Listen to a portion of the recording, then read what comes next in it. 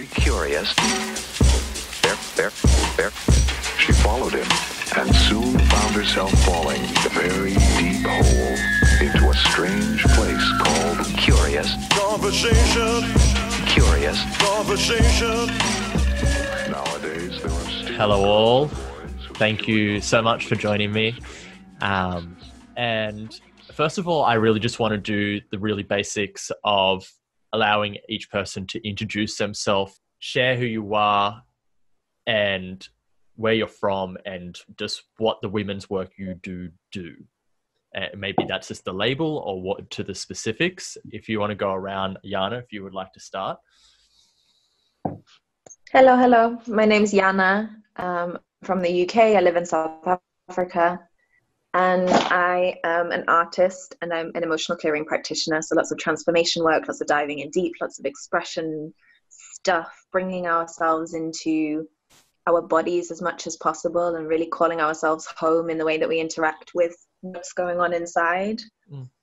I am the leader, you could say, of a sisterhood called Deep Inner Knowing, which started out as an online course and has now become a group of 60 women online journeying the work together for the long run, always welcoming in more women and more women and more women. And so it's a really beautiful example of what sisterhood can be, and so integral to the way that I live life and journey and dive into what women's work even means. I like that, what women's work means, because I want to unpack that later. Thank you, Yana. Leah, would you like to share? Sure. I'm Leah Steele. I'm from America and I live in Bali, Indonesia. And I am a wealth consciousness coach and a spiritual business mentor. And I work primarily with women, helping to empower them to deconstruct their wealth programming and repattern that programming so that they can live lives that are empowered and enriched with all of the resources that are their divine birthright, that I believe that they're here to embrace and achieve. So I primarily work with women wanting to be wildly financially abundant, doing their purpose work in the world.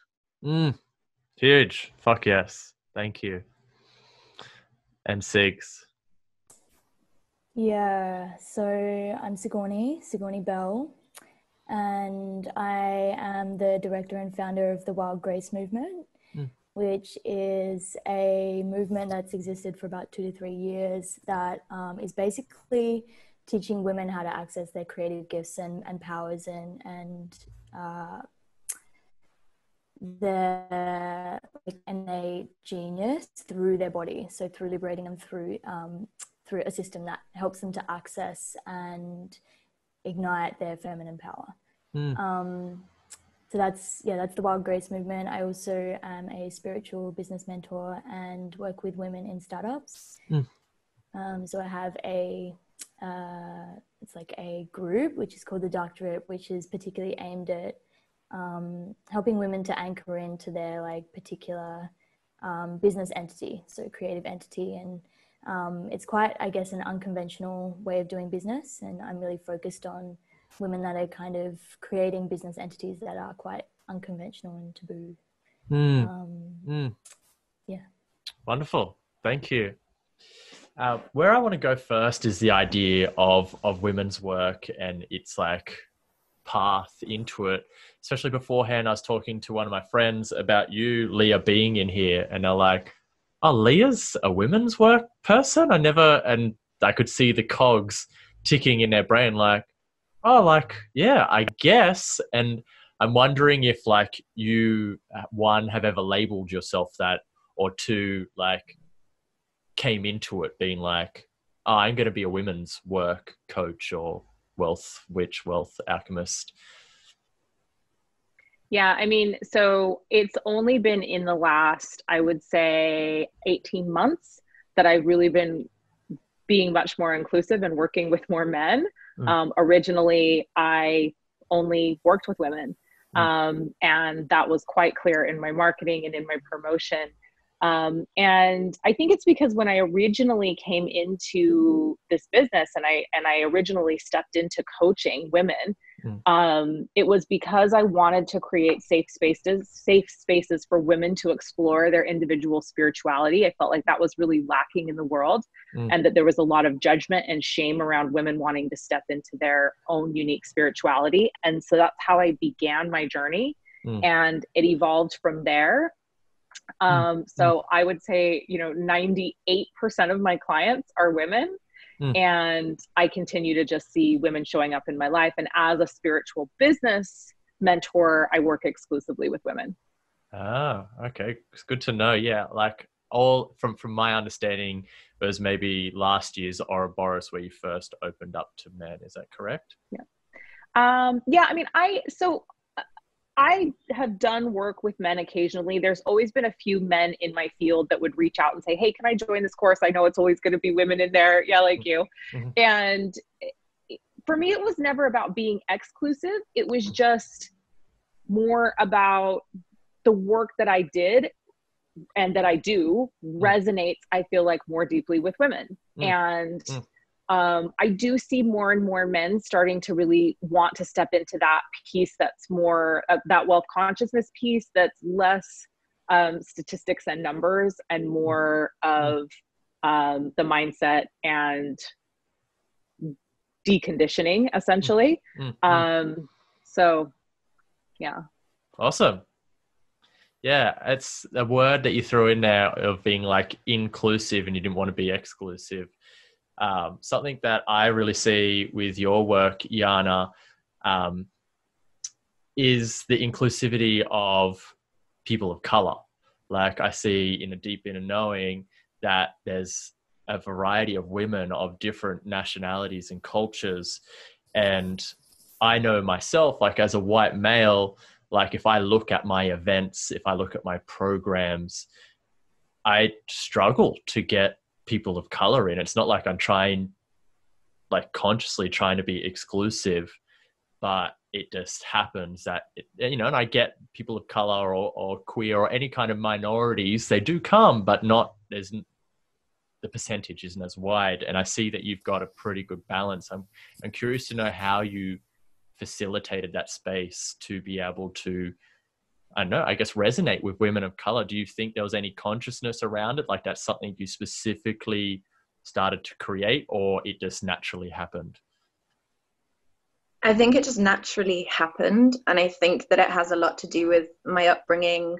I grew up around a lot of people of color. My community, if I think community, the main reference points that I have are like spaces of diversity. That's like what the definition of community means, like all of my reference points, all of the communities that I have, the strongest ones, the ones that are really at the core of me and how I was raised and how I live my life and how I interact with the world are, very, very based on diversity. And so it was never really an intentional thing.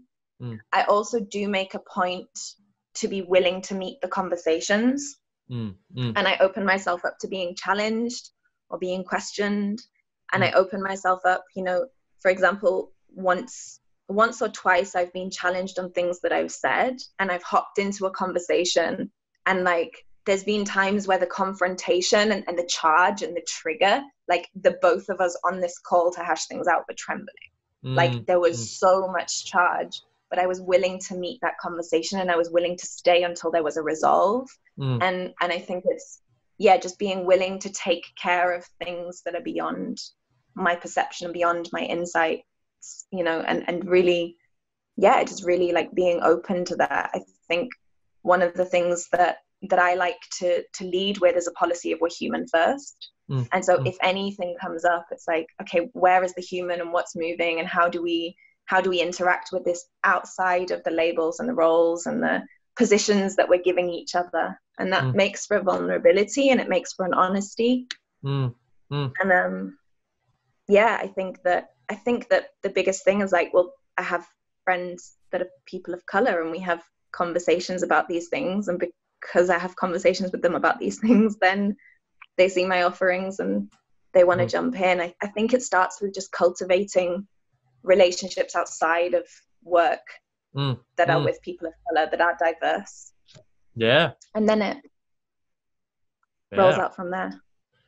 Yeah, that's a I guess something that I'm currently sitting in, you know, especially with all that's going on in the world right now, more than ever, it's present to figure out.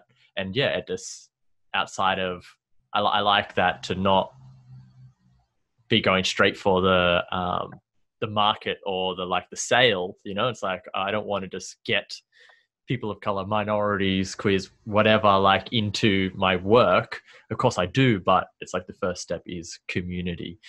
And I guess that's what I love about the three of you. You have such a unique community. Like if I go into any Leah Steele live videos, every time there's all these hashtag replays from everyone.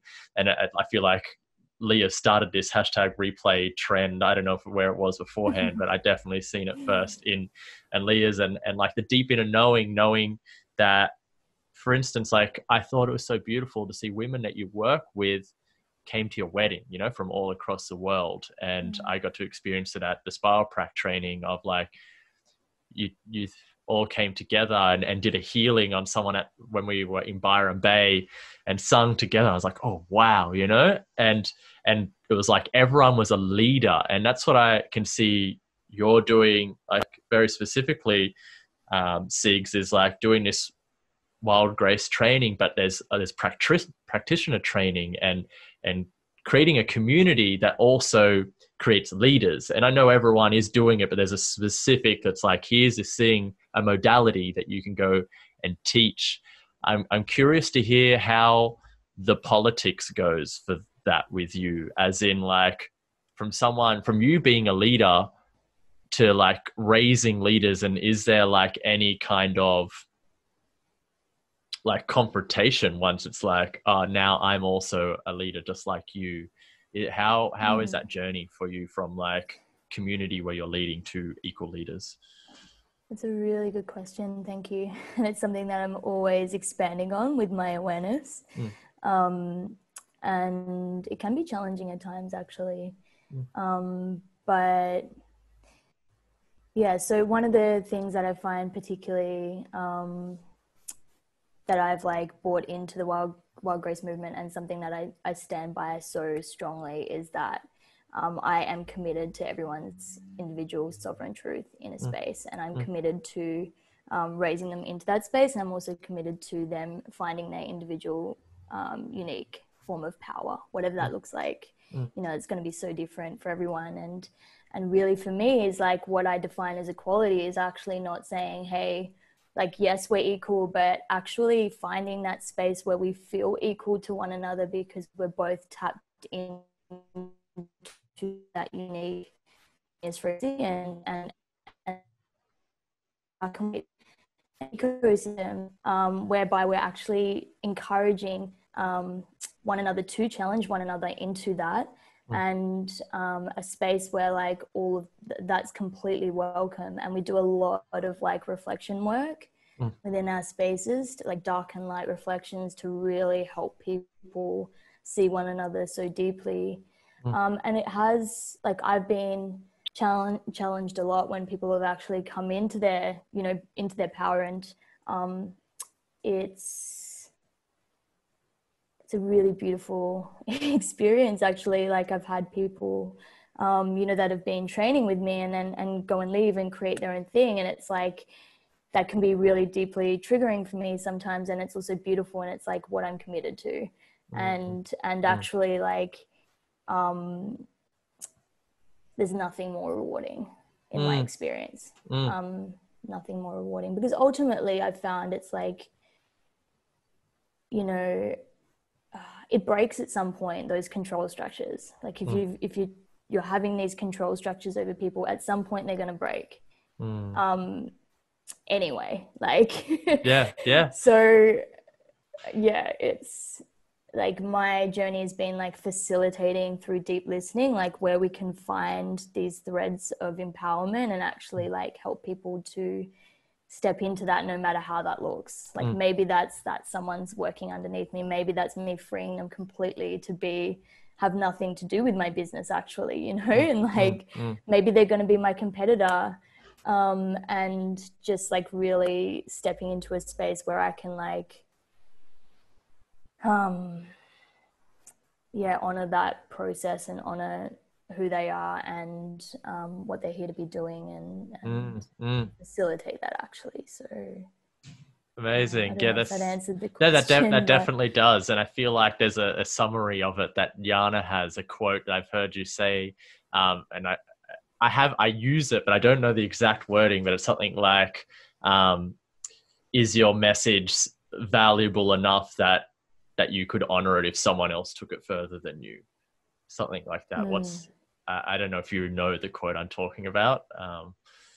I often, for me, it's a process of checking in on myself. I ask if this work had to rise, but in the hands of others, and if my name could have nothing to do with it, would I still cheer for it when I see it rising? And if the answer is no, then I'm off somewhere, and I need to bring myself back, because it's not about me. It's about me being in devotion and in service to the work. And so, really, like, I also really feel into, I often use the quote, I'm rooting for your rise. We're rooting for your rise. This idea that as I deepen into myself, it gives permission and it gives space for others to really blossom and come into their fullness. And that the deeper that I go into inquiring about myself and dealing with all of the things that might be in the way for other people rising, all the little mechanisms inside of me that might want to pull someone down, like, don't get above me, or don't take something from me, or I don't want to see you successful, really just like any of that that's inside of me, rooting into that and like really grounding deeper for their success and for the sincerity in that. I know at the moment you're doing a sort of a course clearing thing on the other woman, and I'm curious about that, to dive into it, but only from my perception. Leah, I believe you someone that doesn't get triggered by other people in that manner of like someone else's success. I might be wrong, but this is my perception. I'm curious to ask, do you come up against the other woman sort of wound? Well, I think I've come up against the other woman wound in many, many ways throughout my life, that have led me to being where I am today. But as far as in a business sense, no, I teach a lot on crab bucket mentality and, moving out of that, always wanting to hold each other down. So a lot of the work that I do with women is about empowerment and is about, the things that Yana was speaking about, which is, when we elevate each other, we all rise. It's not about holding each other down, though I feel that is very, and I don't think that's our nature as humans, but I do believe that we've been programmed and conditioned to become that way, to compete with each other in that way. So, I think I would like to think that I am a person that celebrates other women's victories. And I would be lying if I said that I don't occasionally have those moments where I'm like, oh, why does she have that? Or, oh, why is she getting that? Like, I want that. But for me, always when that happens, it's such a beautiful opportunity to ask myself, am I capable of that thing? The answer is always yes. And once I confirm that to myself, that feeling of like that jealousy or the envy or the, whatever the energetic charge around is, that person accomplishing the thing that I want to accomplish, once I step back into my own power, then I'm free to celebrate that person. But do I have those moments? Yeah, I think everybody has those moments. Cool. I'll just take you off that pedestal now and let you hang out with us. Yeah, thank you. And obviously, this might be a great question for you, Yana, because you're actually unpacking this, but I believe it mostly ties into women's work. Is, do you think the other woman wound, especially in this like women's work, comes from like women previously having been oppressed and being a minority in certain business spaces? Do you feel like that is maybe the bigger crux of it? I think it can be. I think it definitely contributes. For me, the biggest two questions that like run this wound are, how safe is it for me to express my love or my celebration of this person? And how deeply do I feel I will be received by this person? So there's wanting to express love and wanting to support our essence. I feel like that's a really natural state for us. But then if suddenly it's not going to be received, if suddenly I cheer for this person, but they're not going to hear me, or they're going to shut me out, or they're going to reject me, or they're not going to see me in my expression of that towards them, it creates like a fracture in the relationship.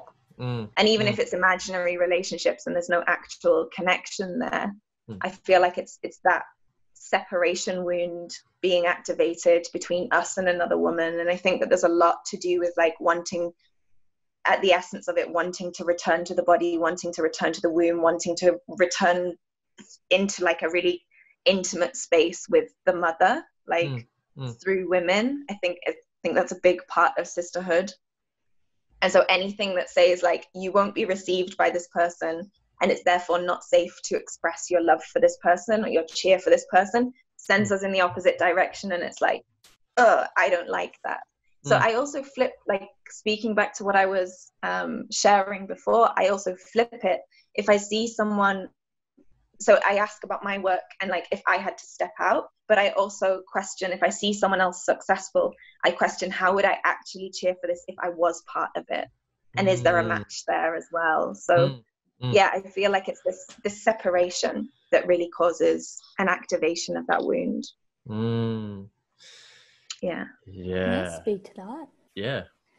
Yeah. So part of my dark drip container, it's really beautiful because what's interesting is before I like created this container and then started doing, like I have to do a session, or I do a session with the women before they enter the container into really anchoring in their business medicine.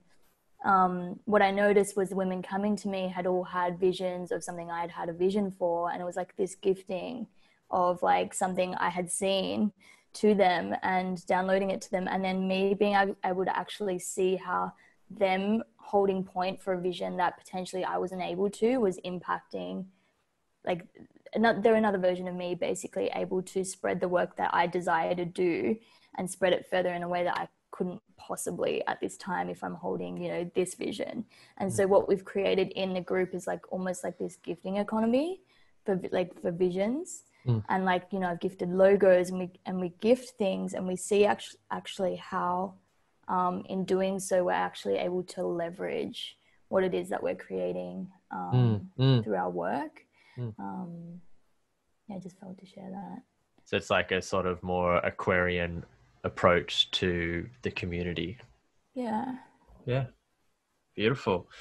And I guess like on the theme of the other woman and in women's work, collaboration, like collaborative projects, like I see right now, Leah, I don't know if it's already been and gone, but I saw some really beautiful photos of you and that lady, the Earth Oracle, is her name Michelle, and it's looked like this was a really big offering that you two had to go together.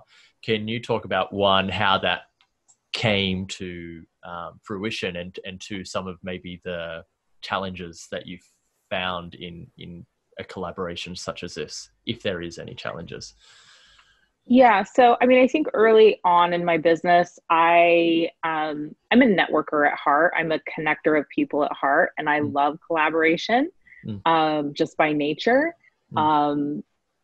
I tend to do my business a lot of it on my own. And so I really always am welcoming opportunities to share that burden, or to share the burden sounds like maybe the wrong word, but to not have to always show up and responsibility, to not always have to be the boss, And so I am always welcoming collaborations for that reason. I struggled early on in my career, and certainly in this business, with having doing collaboration with people that were not at my level.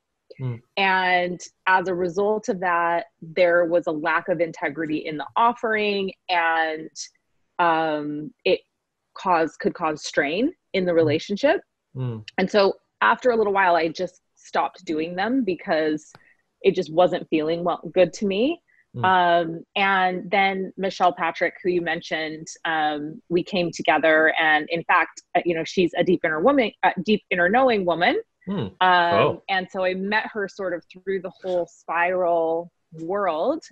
And in meeting her, just really found somebody that I felt for the first time, we were really meeting each other as equals.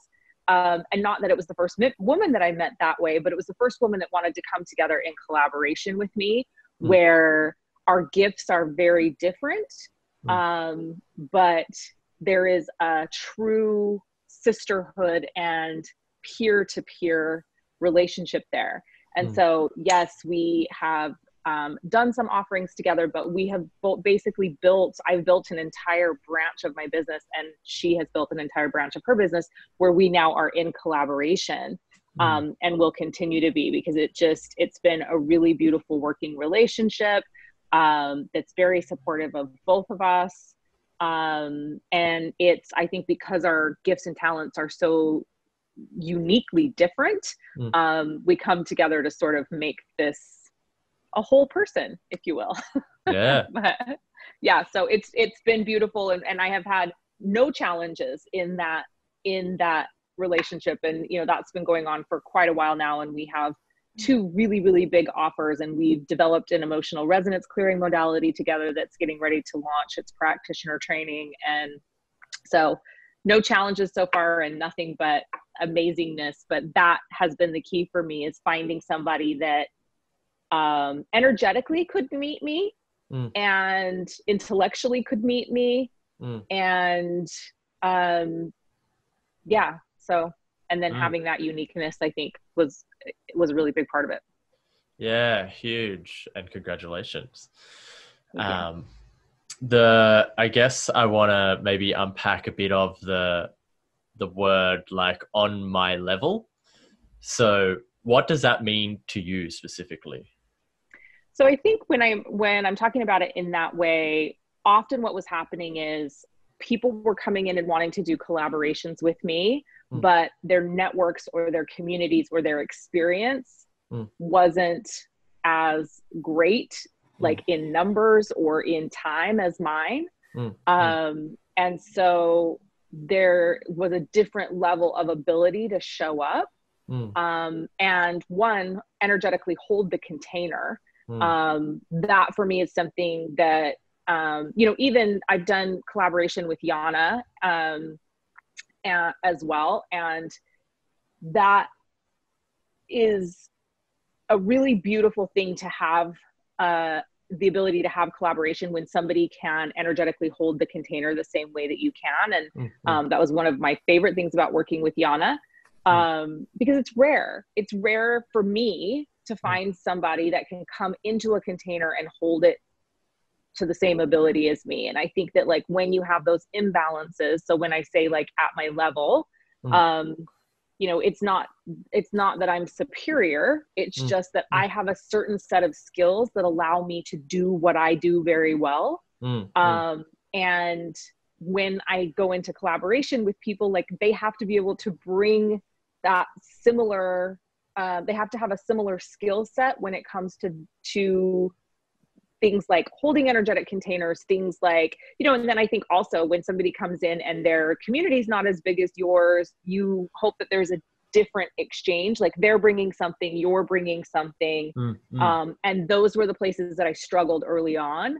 And honestly, it was as much my fault because I hadn't identified at that point that was something that I needed. And so I had to have those experiences to say, hey, this is really what I'm looking for. Like, I really want this in a co-facilitator. I really want someone who shows up like this. I want to feel energetically held and met inside the container as well. So, yeah, huge. And yeah, that's so important for me. And it's figuring out, that the line of, like, actually being met versus, like, superiority, like something that I can like do sometimes. And maybe it is right, maybe it's wrong, but it's like to collaborate with someone, it's like one of the things to check off is like, have you been through the spiral, you know? And it's like, but it's, am I being narrow-minded by going, but what about all these other things that are out there? And if I just automatically go, oh, this person hasn't done the spiral, what about everything else that they have done? Is that me being superior? Is that being naive?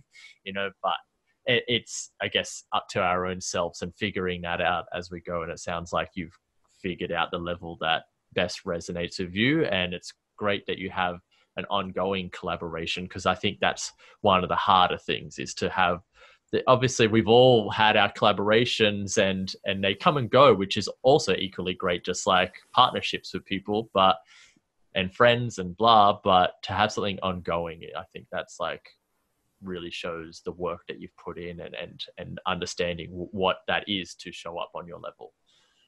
Well, I think one of the things that you said about, you know, and I definitely have been the spiral snob at certain times during my life as well, where I'm like, I'm not working with these people if they haven't been through the spiral.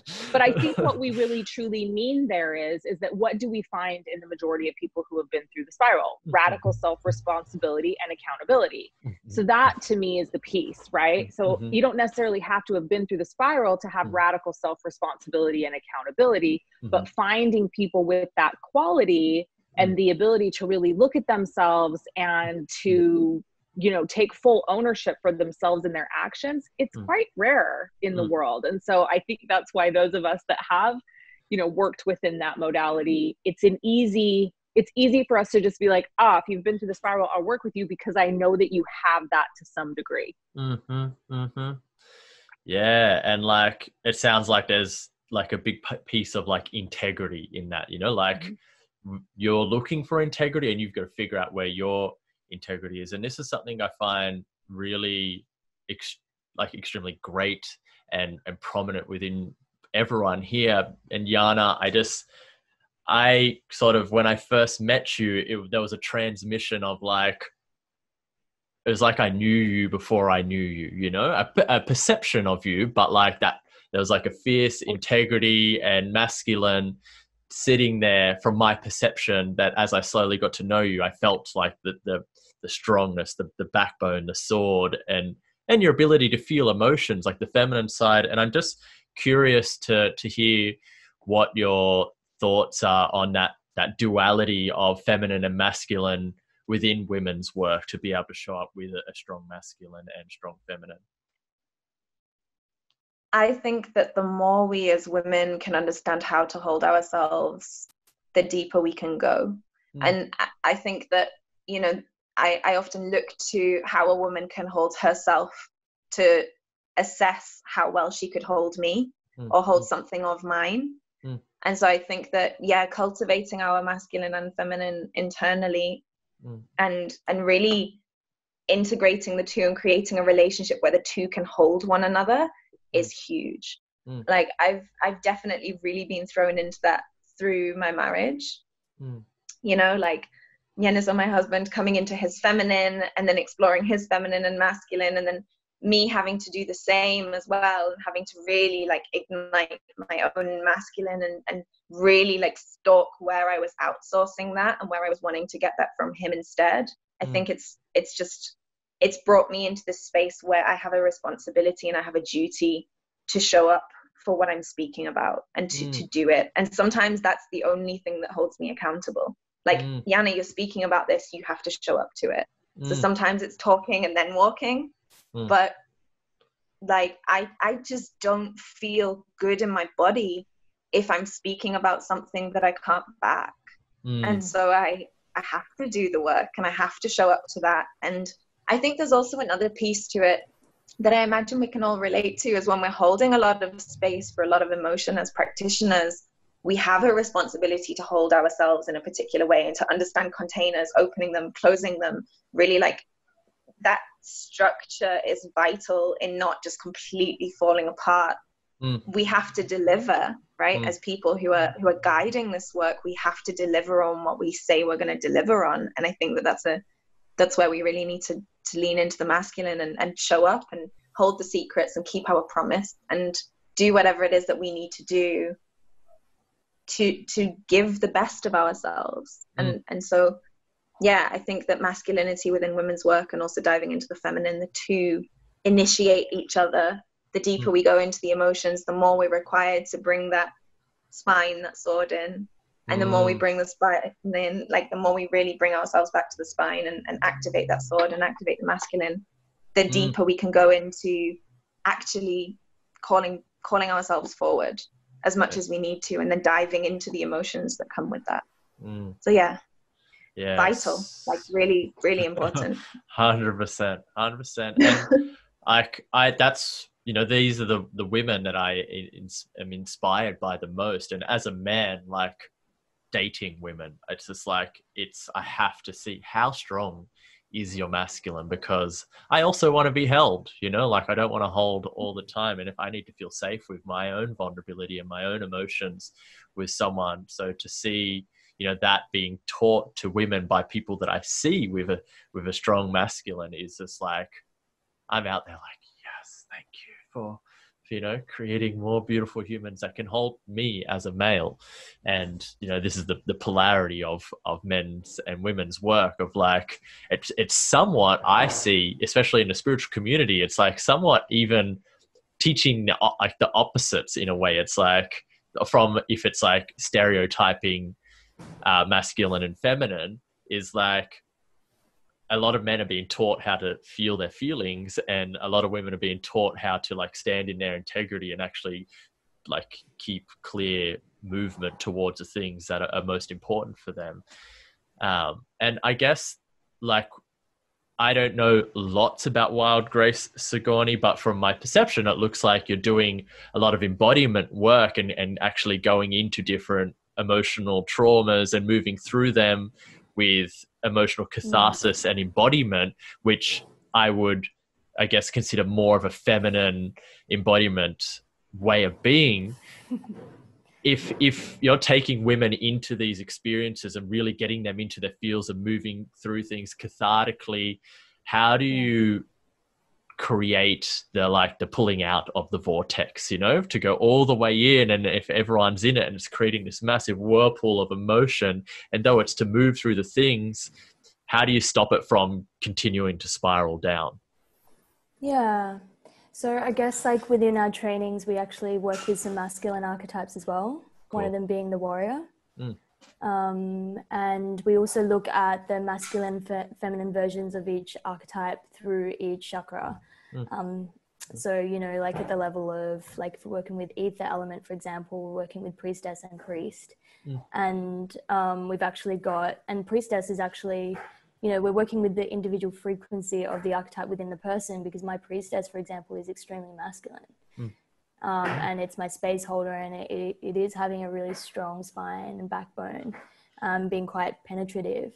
So we work a lot with both polarities within Wildgrace, and we actually are bringing men into the space into the next training, which is really beautiful as well. So yeah, I'm curious to hear, like, for that, bringing men into this space to create practitioners, as someone that's been more predominantly working with women, what are you most excited about having men in that space, and what are you currently feeling is going to be most challenging for yourself?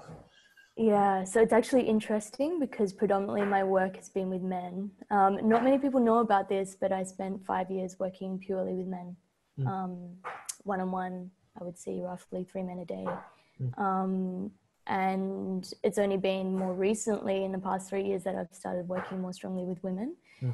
And really my desire for working with women was really how deeply I feel for men. And originally my connection to want to heal my dad's emotional wounds. And then my desire to bring relationships together in a more harmonious way. And so that's kind of where my work with women kind of stemmed from, my desire for greater unity in relationships. And so I'm really excited to bring men back into the space, because I've experienced how profound it has been actually helping, like doing women's work for the past 3 years, and how that's helped them to transform their relationships with men, even not having the men in the spaces. and now to kind of circle back around and have the weaving of the two together. Yeah, it's a new edge for me, but yeah, I don't know. I'm excited about it. I don't know how it's going to unfold. I'm actually a little bit nervous about having women and men in a space together. But my desire is actually to take out the almost take out the sex completely and just see the souls in a space and see, you know, the feminine in the man and the masculine in the woman, and to try and work on more of that, I guess, fluid space beyond the biology, I guess. Yeah.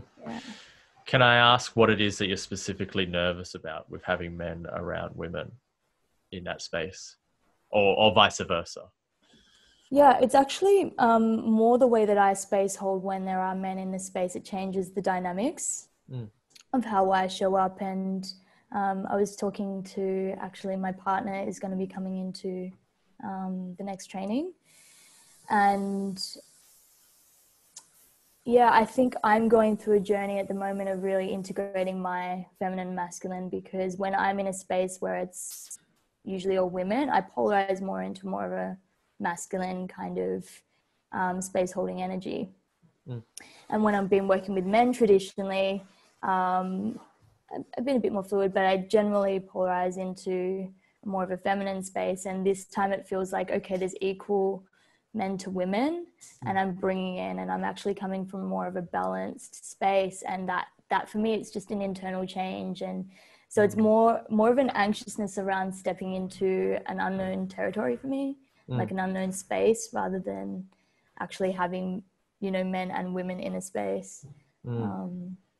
Yeah, it's a curiosity and a new exploration. So Awesome. Yeah, I'm curious to hear with Leah and Yana how that's played out, because of, like you said, Leah, you've just recently started introducing men into your containers, and Yana, I'm not too sure how specifically you'd be doing it, but I do know you and Yaniso do couples stuff, and how that energy plays out with having a man in your container, a male identifying person, if there is an energy change, for whichever of you feel to answer first. Leah, you want to kick off? Sure. So I think, you know, I'm quite masculine in how I do most things. I think my masculine energy drives my business, certainly.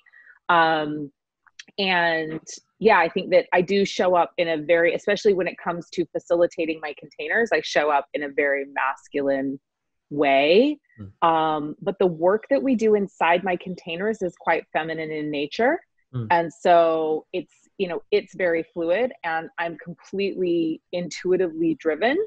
So I'm not a person that plans content. So, you know, once that there's the holding of the container that is quite masculine, and then sort of the work that happens inside the container is quite feminine in nature.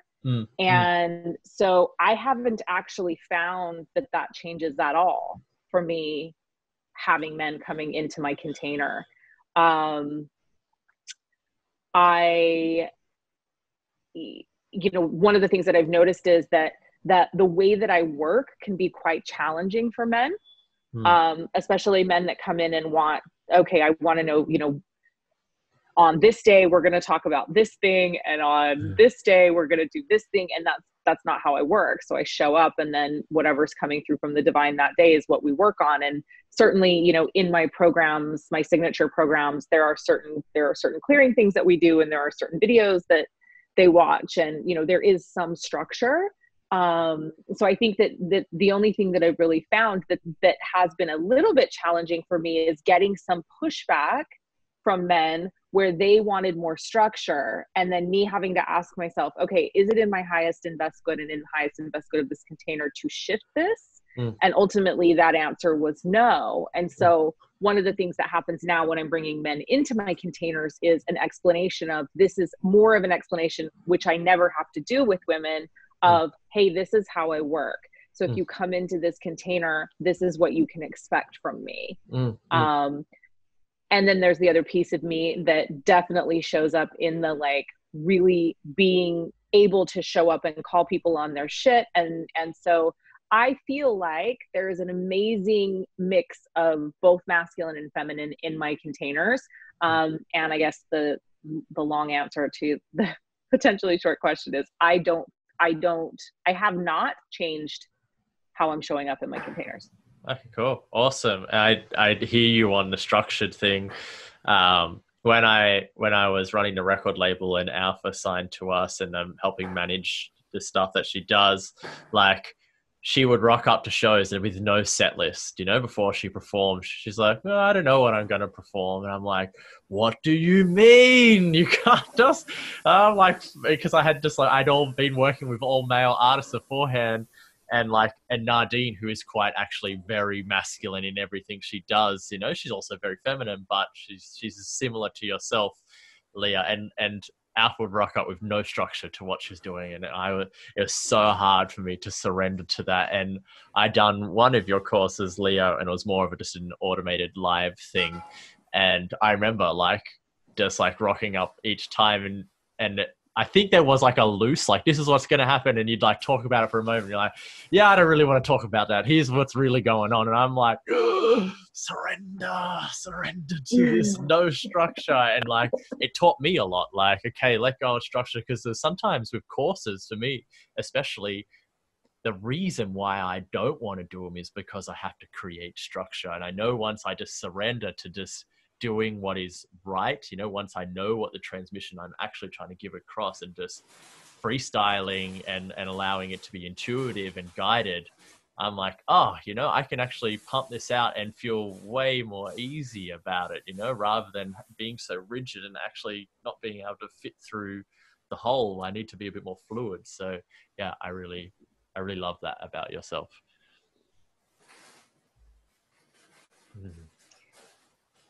I really relate to what Leah said. I feel similarly in that when I deliver intuitively. And I think that's how I am as well, just as a person. I think that's a big part of how I show up. I'm often described as a bit of a chameleon. I have so many different realities and different places in the world and different communities. And, you know, even my accent like changes depending on where I am. And I think that just like flowing with it is a big part of how I show up. I can definitely see how, you know, being married to Nyenizo, who is deeply spiritual, very connected to his ancestors, very much like calling energy of transformation in all the time, and also a spiral practitioner doing the work and diving deep, we're constantly both calling each other to face off with the energies that are moving. And we've really dived into, you know, initially it was like, oh, I need to initiate my masculine, and him going, oh, he needs to initiate his feminine. And then suddenly we'd realize that, oh, actually, like, we're not getting on because our masculines don't get on. And then like, you know, now we've cultivated, you know, we could never, ever, ever do business before. We'd sit down for a business meeting and just fight. And now like we call each other mate and bro, and we fist bump, and it's like the brotherhood's there. And, you know, I did his makeup the other day. And so like, we're starting to journey into like both of our feminines and like really bringing the sisterhood into our marriage as well. And I feel like through journeying that at home, like it always starts at home for me, through journeying that at home, I'm able to see when I'm working with couples, like whether this is like, you know, masculine, feminine, or it might be like, oh, okay, you guys are butting heads because like actually, you know, she's stepping into business and she's rising and suddenly there's a masculine clash, or like, and I really believe in like bringing the brotherhood and the sisterhood into those dynamics. So for me, it's just really feeling in the moment where someone is at and responding to that, but responding to that through the framework of like, is this brotherhood? Is this sisterhood? Is this masculine, feminine as a polarity? Like what's being asked for, and then speaking to that and guiding that and journeying that. Yeah. Huge. And for someone that may be listening that's like wanting to get into women's work, you know, like we're talking about feminine, masculine, these different archetypes of ourselves that could be quite overwhelming. What do you feel is like your first step? This is for everyone. We can popcorn style. Like, what is the first step that you like to teach someone that's quite new to this work? Do you like to do it yourself? Do you like to guide it to someone else? But like someone that is like new to spirituality and the concept of like sisterhood on this level and healing emotionally and cathartically and changing their mindsets around certain beliefs, where does someone start? I can jump in on that one. I feel like the first place to start always is dropping into the body. Like for me, dropping into the body, being able to actually connect. I think for a lot of women, the curiosity begins with the womb and cycles. And I think a lot of like feminine teachings are rooted in like tracking your cycle, knowing your moon cycle, connecting with the womb. Like a lot of sisterhood language sparks from that space.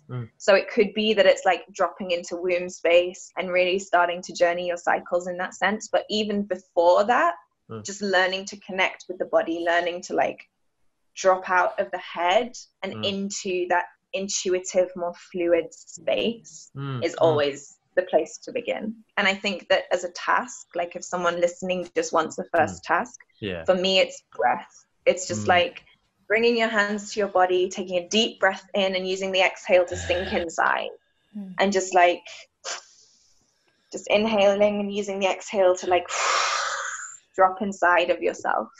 And the deeper that you can go, the more of your own answers you'll find. And that's where the intuition arises. And that's where it's like, oh, like my body has been speaking to me the whole time. My intuition has been there the whole time. I just couldn't understand it. I couldn't translate it. I didn't realize that that's what it was saying. You know, that was definitely my experience. And I've seen that in a lot of other women as well. It's like, this has always been there. Oh, it was speaking to me. So yeah, dropping in through the body, I feel is the first place to begin. Awesome. Sigs, I feel like you have something to say. Yeah, I was just going to say I totally agree with that, and then from that space, guiding them to know what's next. So actually taking them on a journey to be like, what do you feel like? Where are you feeling pulled? But you can only have that once the initial layers are dropped, and you can actually feel and hear that voice, and then you can guide them to know what it is that they need. That's I feel like such a difficult one for a lot of humans, is like, oh, what is it, you know, like what am I drawn to? And I think this is really cool with all of us being spiral practitioners, like, and just practitioners of lots of different modalities, including our own, is like, I believe you have to look at who you're drawn to. If they're starting to ask Sigs, or if they're starting to ask Leah, starting to ask Yana, is like, well, obviously there's something of yourself. So you sort of have to like unpack what it is that they're drawn to you about, I believe, you know. And I'm curious for you, Leah, for someone that's all of a sudden wanting to go on this wealth journey and starting to repattern themselves, where would they start? You know, if they're like, fuck, I need to actually condition myself into understanding that I do deserve abundance. Well, I think for me, I mean, it's an interesting piece, because I feel that most people are really out of integrity with really understanding and knowing where their own energy is. Women especially, because we constantly put our energy out to take care of our significant others or our partners or our children. And so, you know, 30 minutes after we've woken up, we've put our energy in 10 different places. And people that haven't done spiritual work or that are just starting this journey, what I find is like just that intentionally pulling back their energy into self is such a powerful practice, because often we're like, oh, I'm empathic and I can feel, you know, what other people are feeling, or I'm sensitive and I'm sensitive to the energies that are happening around me. But rarely do people ask themselves, how do I feel right now? How does my energy feel? Like when I pull my energy back inside my own vessel, inside my own auric field, inside my own container, how do I feel? So that's like, I feel like that's really important in any work that you're doing. And my thing with the wealth work is, it's, are you willing to show up and question every single thing that you've been told about money, wealth, and receiving? And so it's that idea of questioning everything and consistently asking yourself, if this was a lie, if somebody was lying to me about this thing, why would they be lying to me, and who would be benefiting? Because it is, you have to deconstruct the programming to be able to step into that place of deconstructing financial slavery consciousness, and then ultimately finding your own freedom inside of that. Everyone wants financial freedom. Everybody wants economic freedom. But that freedom comes through deconstructing the programming that's there. That's how we actually become free. Huge. Yeah. Money consciousness and the slavery, and just asking altogether, like if someone's lying to you, like why, there's that applies to so many areas. I'm everywhere with that at the moment. Yeah, I'm like, where do I take this conversation with that? But there's two places I want to talk about. I think first, just while we're on that topic of people beginning, is like sharing your beginning. Like what if there was a spot that goes, like I need to start looking at these possible lies and these parts of me that feel not complete or wounded, and I don't know how to fix it. But I know there's a path. I'm curious to hear where each person sort of began that bit that dropped in. And I might pass to you, Yana, first, because I see you nodding along with this one. I definitely recall like one of the key moments that initiated me and brought me into women's work. I was running a bath. I was at home. Yennezo was on set at work, and I decided I wanted to drop film and photography and move into my art more. And I just, I was in this in-between space, and I was like, oh, I'm in South Africa in this apartment. I'm here because I'm my man's woman. What does it mean to be my man's woman? What does that even mean? What does it even mean to be a woman? Like, what is that? So already I was starting to question. I'd run this bath, and I was on my moon, and the phone rang, and I went to go and get the phone, took the phone call quick, came back to the bath, lifted my leg to step into the bath, and saw that there was red on my thigh. Just saw blood on my thigh. And my immediate response was like, ugh! And I caught myself. It was almost as though like everything froze in that moment, and God came down and just like slapped me, like the goddess, whoever, just came down and slapped me.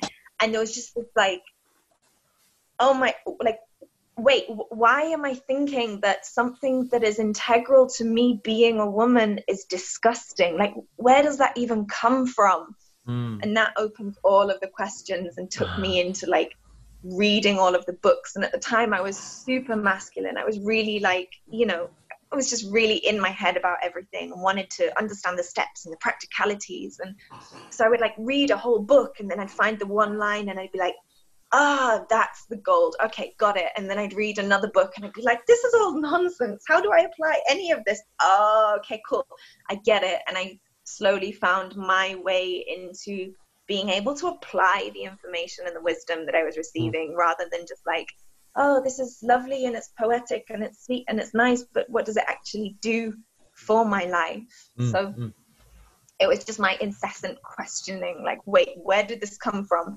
How did we get here? Why do I think this? Who taught me this? Like, what? And just like pulling all of that apart and pulling myself apart at the same time. That was like the moment for me, though, when it clicked. Do you label that like when we start questioning everything, the spiritual awakening? Is that, because I guess for me, when I had my spiritual awakening, it was like everything. I just had to question everything.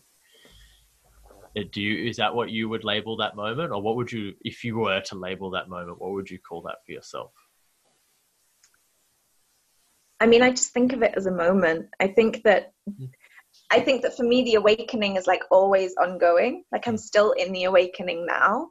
Like the awakening started at some point, and then it's almost like there's always been little moments of awakening. And so the awakening for me is like an ongoing unfolding process of like, oh my God, and this thing, whoa, and like that has never stopped, and I'm not sure really where that started. So for me, it's definitely a moment of the awakening, but more of a pillar than the exact thing.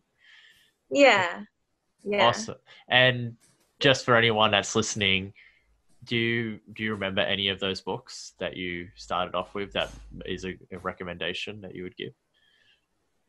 I definitely feel like two books that are really great for this, like, how do I practically apply it piece, Wild Feminine by Tammy Lynn Kent and Vagina by Naomi Wolf. I feel like those two provide a lot of insights into kind of the logical or the scientific or the practical approach. Like if you want the steps to move into this space, those are the two books that I often recommend as places to begin.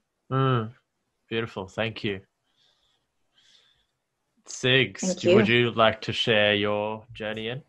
Yeah, I would just, I guess, add to that, because that was really beautiful, and hearing Yana, and like it always for me begins with a question, and it always begins with admitting that I don't know something, and then that creates the space for something known to come to me and to land. And that's, I guess, how my journey started, was just being humble to the mystery and being like, I'm in a space where I don't know.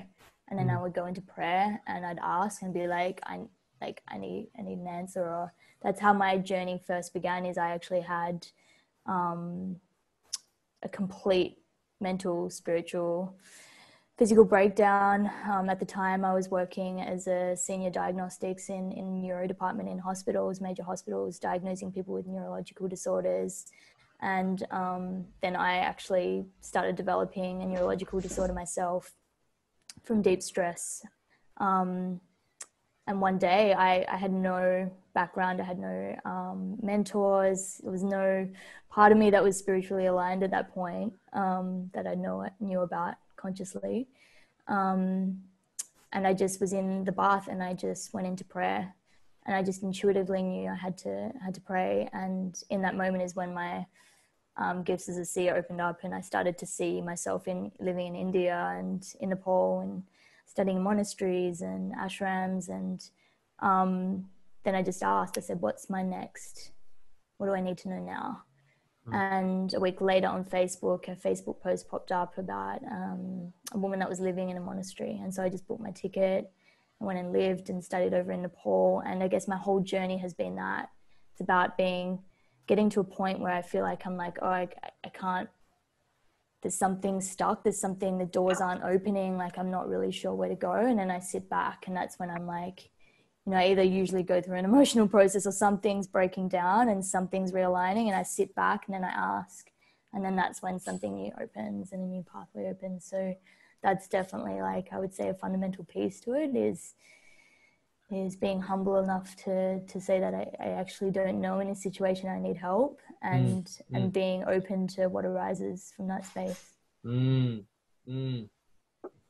Huge. Yeah. So it's that continued questioning is what I'm hearing again. And yeah, cool that you knew to like pray in the bath. You know, I just can't imagine a moment for me before spirituality was a thing in my life where I'd be like praying, especially because I'm painting it like this. I'm sure you weren't in the bath like this. No, it actually was though. Yes, amazing. This is the thing. It's like I was not religious. Like my parents were atheists, and actually I was brought up to question, and I would get kicked out of religious class constantly because I was always, as a child, I was always questioning. I was actually in trouble all of the time. Even in music class, I was never allowed to play instruments. I had to sit in the corner, facing the corner, playing the triangle, because I would always question, and teachers didn't like it.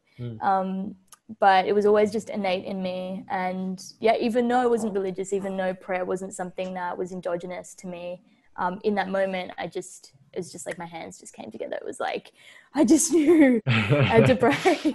They became magnets. So we're just like, listen here. It was like you're that. fucking praying. And it was totally foreign to me, but that's what opened me. So, wow. Huge. Yeah. Mm. And Leah. Yeah, I mean, it's interesting. I'm like, okay, so what do I talk about how I had my spiritual awakening, or do I talk about the wealth stuff? And so I think I'll share about how I had the awakening around the wealth stuff. And I think that, you know, it had a lot to do with, I was raised by a single mother, and I just had this experience my entire life of money controlling people, and like growing up and seeing that, like, and having that belief of like, we are powerless over our governments and our institutions, and that money is really this thing that controls us. And that can make people either so ridiculously happy or so depressed. And so I grew up with that. And I always wanted money. Like, I wanted money because I wanted to be happy. And I started working as soon as I could, and had, you know, many different lifetimes during this lifetime of epic careers. And I always just, money was always making money was always easy to me. But I had this idea of, you know, what I wanted. And it was this absolute programmed idea of, to be a successful woman, I had to, you know, have my own business, have employees, have a ridiculously expensive house on the hill, have us drive a certain type of car. My kids needed to be in private school. Like, I had all of these ideas of what would make me successful. And I achieved all of those things, and I was miserable. And so, and, you know, this, I guess it did actually coincide with my spiritual reawakening.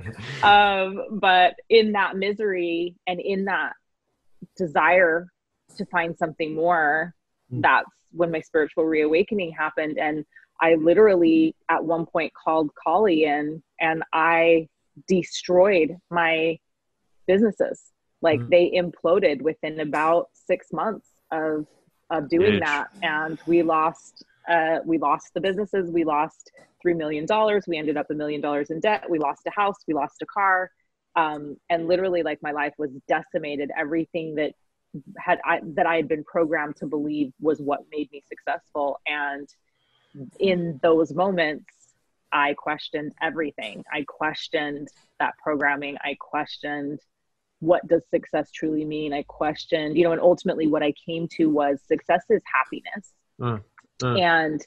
And I also realized that it was the control and the oppression that created lack of freedom. And what I really desired, and the thing that was going to make me feel happy, was freedom. And then I started making associations with money actually being neutral, not being good or bad, and it being an ally and a resource to use for freedom. Yeah, massive. And like, a huge thing that also, outside of the questioning, that I've heard ties everyone together is like, more so Sigs and Leah here, and Leah, it sounds like on a societal way, the biggest of like, there's got to be destruction, you know, there's got to be a pain, you know, and like, for instance, like Yana's, yours was more of a like a pain of yourself, you know, it's like pain of being woman. Sigs, yours was like a more of a mental pain, and then Leah, yours is more of a like financial pain. And this is something that I'm so curious about, like women's work, men's work, spiritual work, emotional work, mental work, whatever it is like, I feel like there's like something that's planted there that means growth, means hard, means pain, you know? And Leah, a big one that started off a bit of this like etymology for me was you talking about being humble, you know, and like that actually meaning to make yourself feel like you're less than someone else, or I can't remember the exact saying, but it's the saying like someone's better than you know, essentially.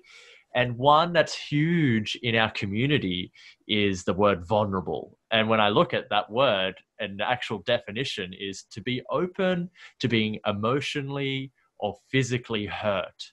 And I feel like it's used way more often than it's meant to be. Like, an example is like the queer community, people of color, any minorities, they're in a vulnerable position. When I went to the protests on the weekend, it was vulnerable because of it was illegal and there was cops and they were, you know, harassing people. But for me to, it's like, be vulnerable, feel your feelings. It's like, I don't know if that's correct, you know, to go, hey, be open to being hurt. And I'm just, and I think another part that plays into it is this, we start questioning everything. And I don't know about you guys, but I get stuck in a vortex sometimes of questioning too much. You know, I'm stuck and I'm like, how can I be better? Or why isn't this working? And should I be doing it this way? Should I be doing it that way? And it's actually stunting my growth and creating that pain as well. And a lot of it is like, be vulnerable to get out of all the questions, you know? And it's like, have we created this like loop of like a feedback loop of pain, growth, and how do we, for anyone that's following us, how do we teach to not make personal development hard and painful? I don't have an answer for this, but I'm just wondering if anyone here maybe has some tips on that, what you've learned along the way, especially for women. I'd love to take this one first. You know, absolutely. As a spiritual community, we are committed to fucking struggle. Like, we will ride that struggle bus until the wheels come off. And because we wear it like a badge of honor, it's like, look how much I've struggled. That directly equals how spiritual I am. And we are rewarded and we get a payoff for that within our communities. And so, you know, yes, I absolutely believe that on the other side of any type of constriction, there is expansion. Like, those are the universal laws, right? We constrict and then we expand. But as spiritual people, especially people that, you know, are doing significant transformative processes, we can get addicted to that need to constrict to expand. And so I think, you know, one of the things that I teach a lot, or that I talk about a lot, is it doesn't always have to be that. And yes, those moments are hugely beneficial when we have them, but just because you don't have that experience of that complete decimation or the constriction doesn't mean you're not expanding.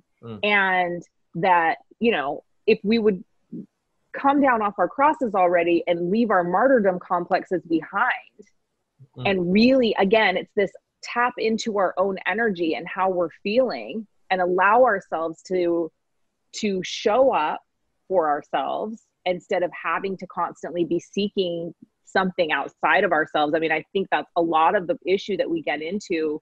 And even with vulnerability, why are we being vulnerable? You know, why do we do the vulnerable share? Because we want validation externally, right? So if we come back to self and check in with self and our own energy, and it's like, okay, how am I feeling? What do I need in this moment? And use that as our barometer and that as our gauge, and not the external validation, and not the programming around what spiritual is or what we need to do or be to be spiritual. I think, you know, I see a lot of my clients, and I certainly, like, I'm constantly looking for, like, where I'm going is how to expand from an easier and easier place. Like, I don't want to be in the decimation anymore. Like, I'm over it, you know, and I welcome it when it comes, because I know what's on the other side of it. But the practice and the work for me right now is achieving that expansion without decimation. Huge. Yes. I'm a fuck yes for that. Preach, Leah. Yes, preach. Sometimes that can be more challenging, actually, as well. Can be more challenging to move towards ease. Like that's especially for those of us that do it so well, right? Like when we do the struggle and the decimation so well, that is the work. That is Yeah, well, that was like, me and a bunch of friends, we did a New Year's ritual, and like set intentions. And mine was no ego deaths this year, no having to like die and destroy everything to expand, because I do it, you know, yearly on tap, and there's a specific time that it happens, and it happens around March, April, May, and I survived, everybody. I didn't do it. So I think I'm in the clear. I still don't know. And if I'm honest, I haven't been doing much personal development. I've been like sticking away a bit from it. I've been like, I'm good enough just to now, you know, and I think that's a big part of it too, saying like, I am whole. I do love myself. I am good enough. But yeah, just for the moment, I'm like very tentative towards like people are like, hey, you want to come into this program? I'm like, no, like I'm anti life destruction at the moment. And that validation of putting up vulnerable posts, like that's a part of my brand, you know. I'm really good at that, and I think it's I guess a curious thing.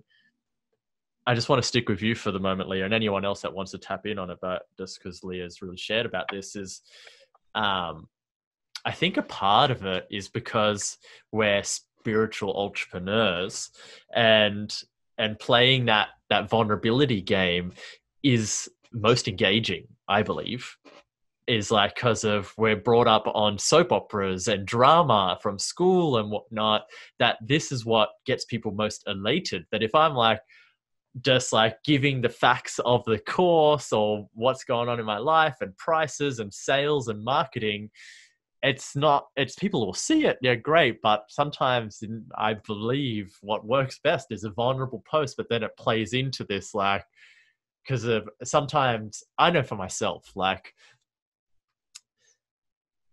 sometimes I like push myself to a new vulnerable edge just to get engagement, which is horrible to say, but it's the truth, you know. Like, it's like, where can I really expose myself that's going to really bring down some walls for some engagement for my Instagram?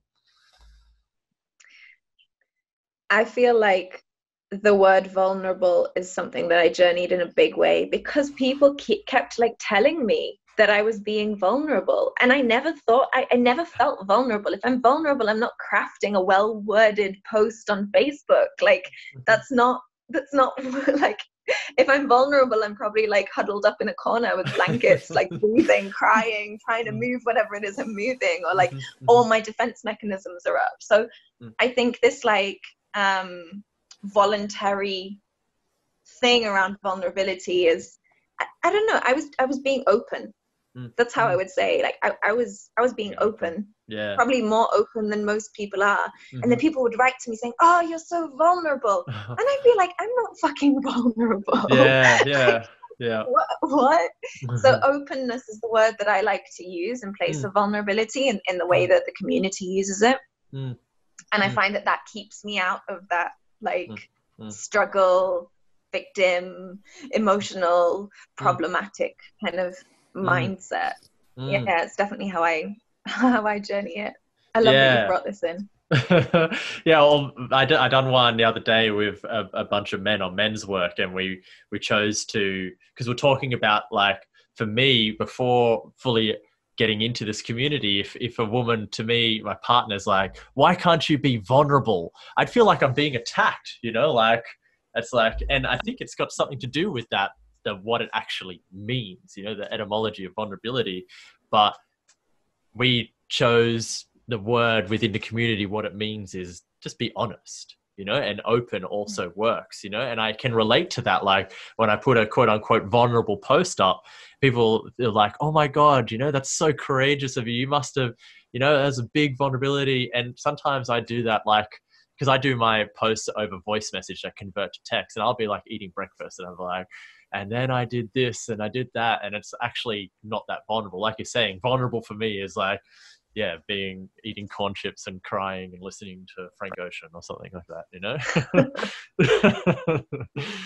Yeah, but I think what I was also, I guess, specifically saying in that as well, why I was directing that at you, Leah, was I think you do really well at just getting sales posts out there and making them engaging, you know, and like being able to market yourself without even really having to do the open thing or the vulnerable thing or whatever it is that we want to call it all the time, you know. Like, I see a lot more as like, your thing is just like, do the thing, you know, like I'm curious to, like, one, do you come up against that? Like, fuck, I do need to be more vulnerable to get more engagement, or are you just like fully certain and know these posts work for you, and how did you get there? I think that, again, it absolutely is the deconstructing of the programming, right? Because one of the things that I noticed really early on in the coaching business, and certainly in the online space, is there were these formulas for doing things and these ways that people got engagement and these ways that people got sales. And one of the things that just really disgusted me early on was like, everybody wants to hear the survivor story. Everybody wants to, they want to know, they want to know my story about the decimation of my business, right? They want to root for the underdog. They want to be like, oh, look, she came, she had $1 million in debt and look where she is now. And I recognized really early on, especially when I started deconstructing programming around financial slavery consciousness, that actually doesn't serve us.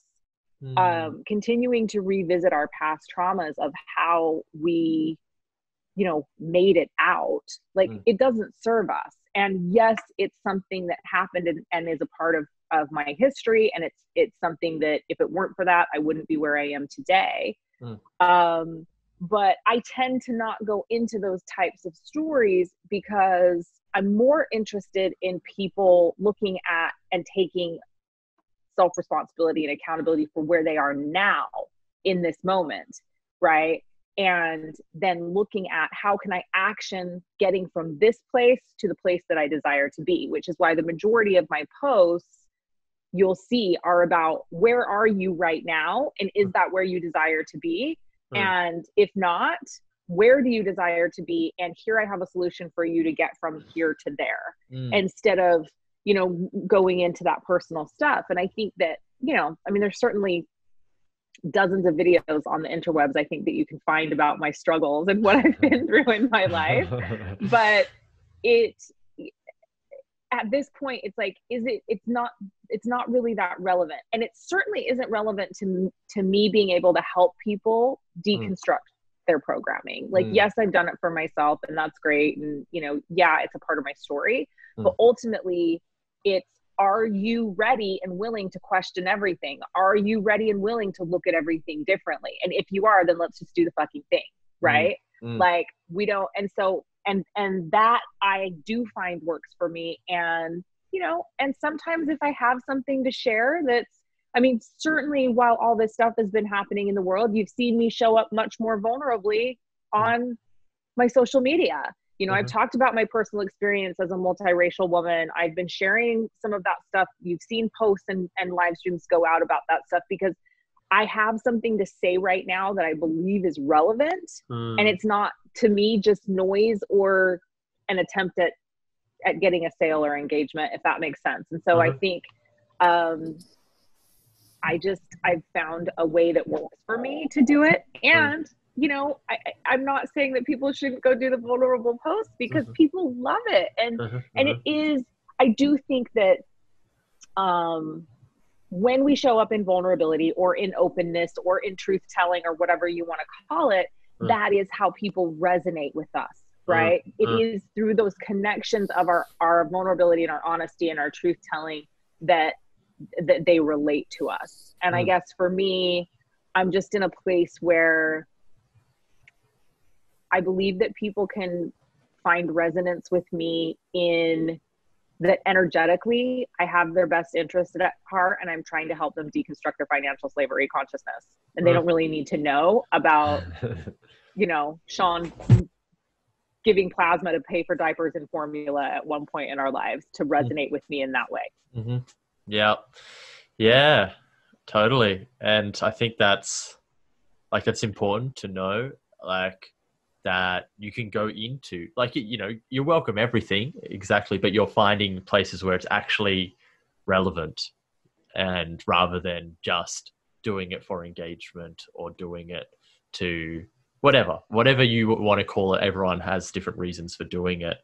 And I think a big part of it plays into is trying to create content, because we're all or choosing to be content factories to an extent, you know, to get products out there, to keep engaging people in the forefront of like seeing us as the brand and getting to know us and our story.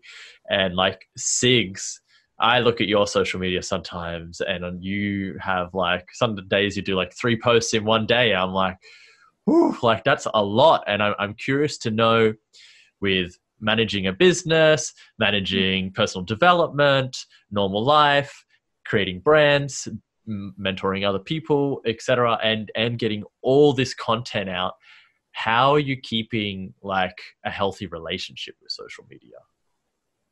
Yeah, thanks for asking. I just want to add to something that Leah just said before, and it's definitely around the subjective perception of the word vulnerability, because to me, I would see what you're doing as being more vulnerable, because often what I actually see is what people are describing as vulnerability is actually victim loops and emotional trauma. And actually the real vulnerability is stepping into that space of okay, I'm ready to move beyond this and into actually owning like what I do need to do to change. And actually when we step into that new territory, that's actually more vulnerable.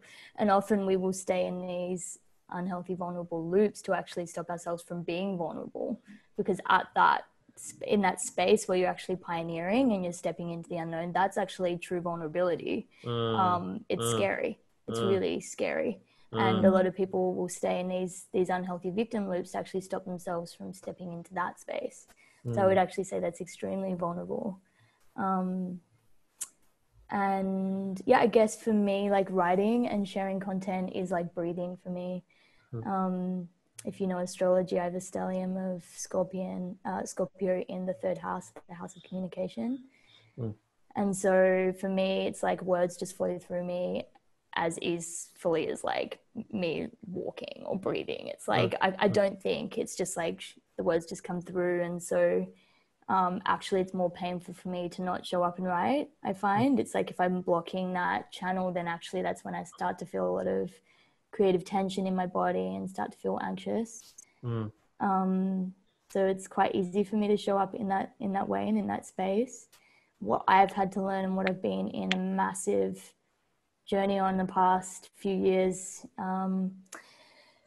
with a Saturn return in Capricorn in the 6th house and building out a legacy and a business, and now with a team of close to 20 people behind me, and 2 companies, I have had to learn how to draw some really strong boundaries in my life and only do what it is that I'm best at and outsource.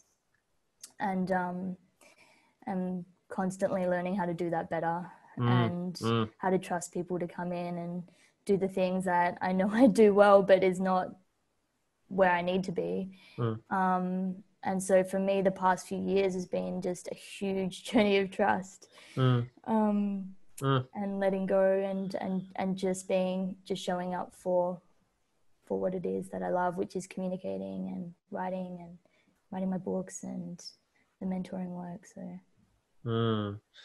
Yeah, like that. I think that's also a vulnerable thing. Like you're like praising Leah for that step up. I think the step up of bringing on team, you know, is a very vulnerable part, and like still something I'm working with. I get a few people on and then I'm like, no, I want to do everything on my own. You can't do it as good as me or blah. And then I burn out again and I'm like, oh, I get a few people on. And then it's just this pattern of like, can I truly relinquish, you know, and go, no, I trust? Or even, you know, is it a pattern of me purposely choosing people that aren't good at that job, so I can go, I know you're not as good, you know? And I think that ties into also the money consciousness stuff, because I believe a lot in our community, and I've done myself, is exchange work as well. So you're like just trying to fish out who will actually exchange for this, rather than who's actually good at this and I'll pay you to do it, you know? Which is and when you actually make that decision, it's like then everything shifts to meet you there, and then like the finances come in, and then you can actually step up to that level. That's what I've found too. It's been a huge journey of trust, of learning to know that when I invest actually more, it's like that's actually the point of growth at which, like, you know, the money that does want to flow through to me can actually support me and feed back into my team, because I've actually trusted in making that decision. So yeah, that brings me back to the thing of hurting ourselves for growth.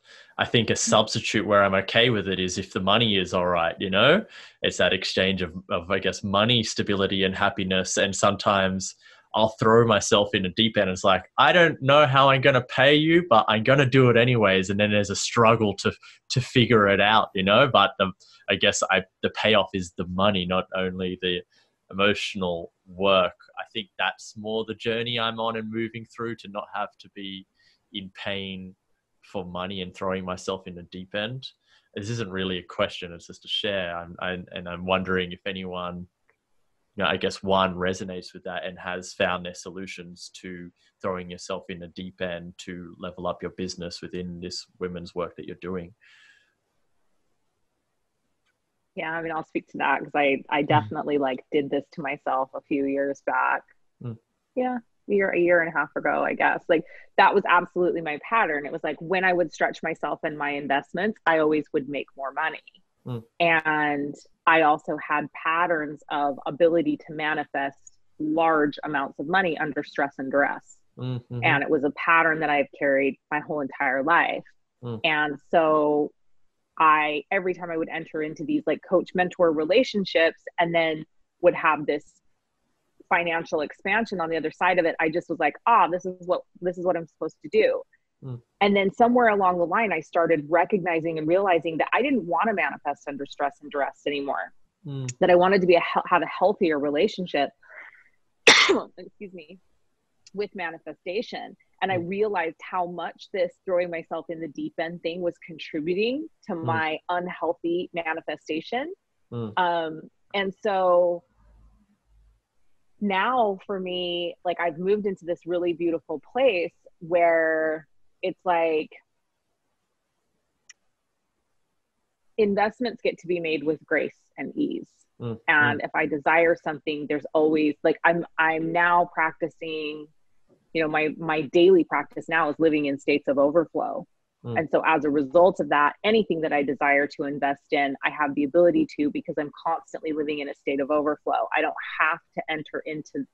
have to put myself in that constriction in order to have the expansion. I can simply choose that is someone that is aligned with me, that I desire to work with. And regardless of how much money it is, I know that I am constantly living in a state of overflow. So it's going to be there and be available to me. And so now, you know, how I work with myself in expanding my, you know, that hit I used to get from throw yourself in the deep end, make sure you can swim. Now you get, you know, now you get the reward of financial expansion on the other side of it, is working now on my value of my time. The energetic, the monetary value of my time. And so instead of expanding myself in that way, I now expand myself in, doesn't feel good for me to work for anything under this amount of money. And now I'm going to hold myself to that place, and I'm going to have that boundary with myself, and I'm going to trust that is what I'm deserving of. And I'm going to allow the universe to come and meet me there with what I'm desiring to, with that energetic exchange for my time. And so that's what I'm journeying now. And that's what I've been journeying with my financial expansion. And let me tell you something, it's a lot more unsettling, and it's a lot harder than any time I threw myself in the deep end trying to make a big thing. What I was going to say though was really interesting. I made a huge stretch of an investment into a coach as I was starting to journey this, and I fell flat on my face. I didn't have the expansion. The money didn't show up. And it was like, that was the knowing, that it was like, you already knew that it was time for you to move on from this. Like, you already knew that like this wasn't for you. So, you know, so now for the last, I guess maybe 2 years now, like 18 months, 2 years, like that's really what I've been journeying. And it's quite hard. It's quite difficult. And it's been really, really rewarding. And you know, it's always a journey. Like it just continues to be a journey. Mm-hmm, mm-hmm. Ah, yes, we're all on a journey consistently, and I guess it's so validating to hear like other people that I look up to among you three. We're all just on this same journey, and we're still facing these same things, and yeah, we're popping through at different spaces, but just to be able to relate on that level. And I hope, you know, that gets across to anyone that listens, is like, yeah, we're all on this journey. We help, and we help ourselves, and you know, people crash and we crash ourselves. So, and we strive and we help other people strive, which is just really what's important for these conversations, and the understanding around it for me to share our wisdom.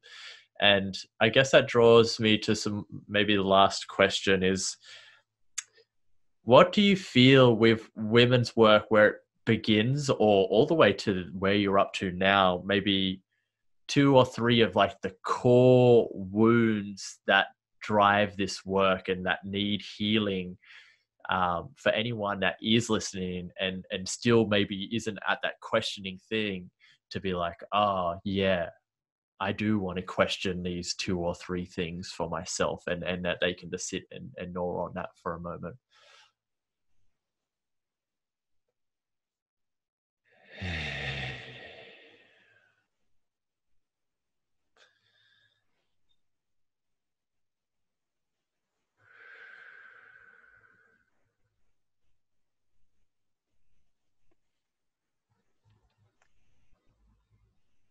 I feel like there's a sisterhood piece that's really big, a desire for community among women. And I think a lot of us as women have, you know, playground stories of the girls that didn't include us, or like all the kind of mean gossip bitchiness of us developing our social skills. I think a lot of that happened girl to girl. And so there's a lot of woman to woman community. Do you really accept me? Do I really fit in? Can I trust you? So I think sisterhood is a big one. And then I would say that the other one is like, how in my body am I? I think a lot of us are familiar as women with having like really bad menstrual cramps, or feeling disconnected from our body, or not being able to like really inhabit ourselves sexually or sensually or intuitively, whatever it is that we're journeying in relation to the body. Even body image being such a big thing. I think full reclamation of our bodies in every sense is another really big one, and really coming to love the body and speak to the body and have an intimate connection with our bodies and everything that can come through them. So I would say those are the 2 key pieces: anything embodiment and body related, and anything sisterhood and women. Beautiful. Thank you. Just to expand on the sisterhood piece would be, I have a lot of people come to me wanting to work with me because they pedestal me, or they think I've got something that is they don't have or is unattainable, and that's actually a very good reason to come into these spaces and work with someone, because if we're recognizing something, then there's something within us that is dormant and waiting to be activated, and that's a very good reason to want to move towards that. And the other thing I would say is just the belief of having to do it alone. So coming back to the community piece again as well, of actually allowing support in, and allowing yourself to be supported by a community, and allowing that to leverage you towards what it is you're desiring. So Beautiful. Thank you. For me, I think it's this piece around like the worthiness and deserving.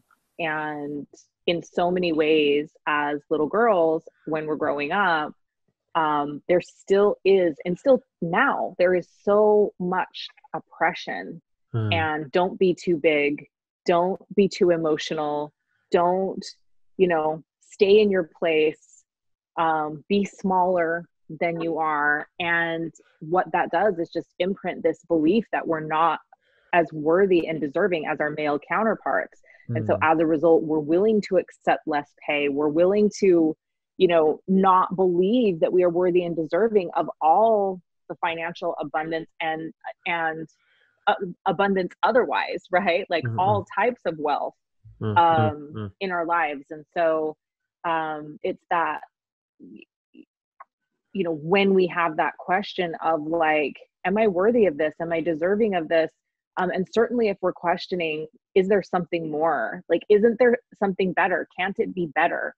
It's yes, it can. And yes, you are worthy. And yes, you are deserving. And it's unpacking that and deconstructing that that gets us to that place where I believe we can start to step into like what a truly empowered woman looks like.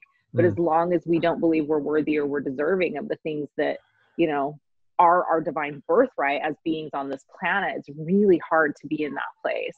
And I think it's really hard for us to interact with each other, because it doesn't matter how beautiful a sister is that comes and meets you, when you don't feel worthy and you don't feel deserving of that, it's really difficult to be accepting of it.